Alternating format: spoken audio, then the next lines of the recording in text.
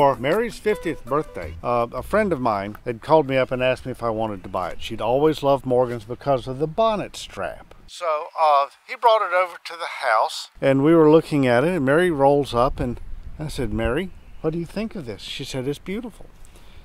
I said, well, I will buy that for you for your 50th birthday if you would like to have that. Oh, no, that's too expensive. God is so pretty.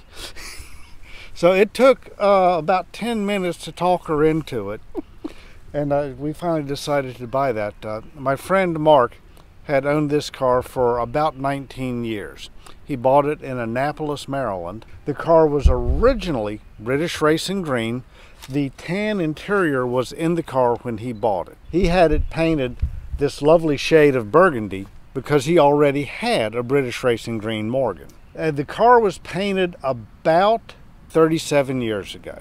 So it's an old paint job, and the interior is even older. The car has a lot of patina, but it's been a garage queen pretty much for at least the last 40 years. We drive it on a semi-regular basis. We try to take it out fairly frequently. We do go to the Morgan meets with it. We take it to car shows. We take it out on the parkway. We take it on picnics to various British Auto Club functions, and just basically drive it and enjoy it. Quite surprised that they still make the exact same, with modern updates. The same body style is still available. Yeah. And that's what they use BMW engines now. Right. They're a whole lot more expensive. So tell me what's in that. That's got a Triumph TR4 motor. Okay. You'll notice that there are no air cleaners on those carburetors. That is factory correct, because once you put the bonnet down, there's not enough room for the air cleaners. Yeah. They're a scant inch or less from the carburetors themselves. They make a wedge-shaped funnel with the air cleaner back towards the firewall, but that starves the front carburetor. It doesn't work real well, so that's the way the factory made it. And it's Moss Crash Box is the transmission. That's a racing transmission out of the 50s. The same transmission they use in Jaguar XK 120s, 140s, 150s, and early E-types. Non-synchronized first. The factory claims the synchronizer on second and third, but you got to look for it pretty closely. Absolutely, you have to double clutch on the way down. You just take your time on the way up. It's a fun car to drive, and once you master that transmission, it's very satisfying to drive briskly. It takes a knack, and you do not want to break that transmission. So that Triumph motor is a 4-cylinder. It is. It's a straight 4, like 1 point something, 1.6. That's I think about 2.3 or 2.4. Oh, it's big. It actually started out as a tractor motor. Lots of torque, not a whole lot of RPM. It'll pull in third gear from about anywhere. The car weighs about 1,900 pounds. You don't need a whole lot of motor. Actually, for the motor and the weight, it's very sprightly to drive. Yeah. You can get a pretty good run of speed with it. As a matter of fact, not very long after we bought the car, we went down to Virginia International Raceway for a vintage car race, and on lunch break they let a lot of cars out to go around the track, have some laps. And I went out behind an Aston Martin DB5, and I was vainly trying to keep up with it. And Mary kept turning different shades of purple, but that was a whole lot of fun. This car actually is relatively rare in its own right. Morgan hand builds all of their cars. In the 50s and 60s, they might have made 400, 450 cars a year total production. About 10% of that was the 4-seaters. So you don't see very many 4-seaters. So we estimate that in 1963, they might have made about 45 Morgan Plus 4 4-seaters. Wow, nice. So it's not a common car at all. This car was imported to Fergus Fine Motors in New York, 62 or 63. A lot of these cars,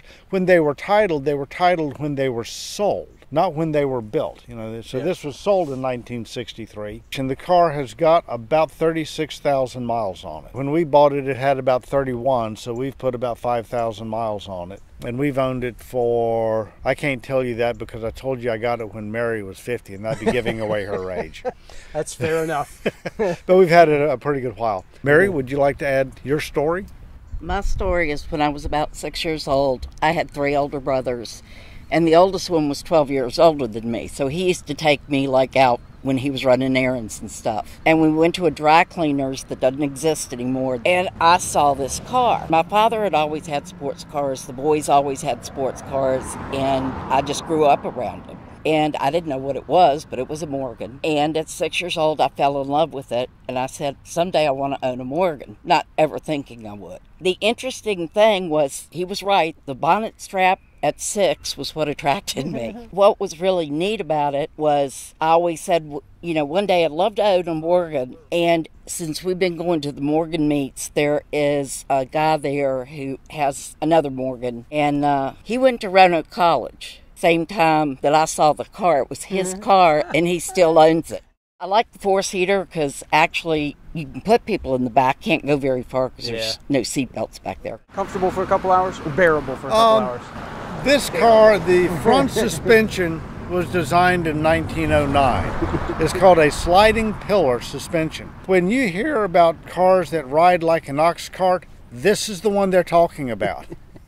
So since you've had it, have you had to do anything to it? Have you made any changes to it?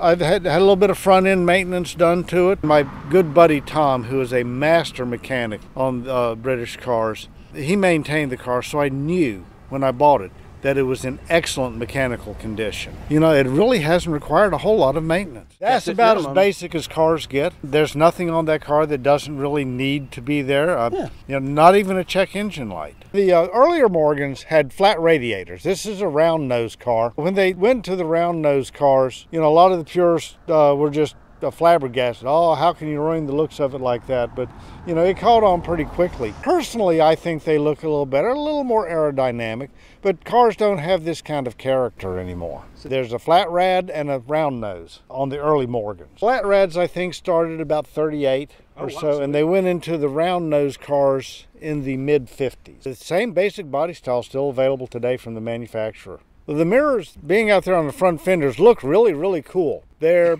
basically useless. You can see if there's someone on your extreme panel, but you can also turn your head and see them too. It just looks cool being mounted up there on the fenders. Most of the Morgans have a wire wheel. You see a lot of them with chrome wire wheels. Now, this car was made with the disc wheels, which kind of sets it off a little bit, I think. It certainly would look pretty with chrome wires, but steel wheels are certainly a whole lot more round. When you're driving this car, you get a very real sense of open air. You're quite exposed. You can actually be sitting in either of the seats and reach down and touch the asphalt. We've used it in a couple of weddings. I delivered a bride in an outdoor wedding to the aisle in that car. And in another wedding, the bride and groom, after the wedding, drove off. This is also an outdoor wedding. They drove away from the wedding in the car. You let them go a whole lot. The dash has quite an extra amount of patina. You can see there's a little bit of oil has seeped into the bottom of the dash over the last 50 odd years. That does not look like a over-polished plastic dashboard. That's one of the things I kind of like about it. I guess I could pull the dashboard off and make it perfect, but I kind of, you know, it took 50 odd years for it to look like that. I'm a little inclined to leave it that way. Anybody can have a shiny dashboard.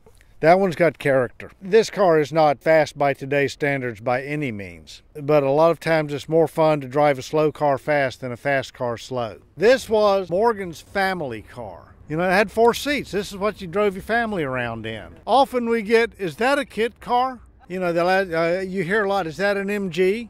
And occasionally you'll have people come up and say, man, a Morgan. Those people, you know, they know what sports cars are, if they actually know what a Morgan is. Part of the joy of owning one of these things and driving it around is that pretty much anywhere you park it, you draw a little bit of a crowd. You know, people want to stop and talk about it and, you know, what is this? And of course, there's the typical questions, how fast is it? How much does it cost? The answer is, I don't know. I'm not brave enough to take this thing up to a top end. I think it'll do about 100, somewhere around there. The answer to the value is, whatever someone will pay me for it.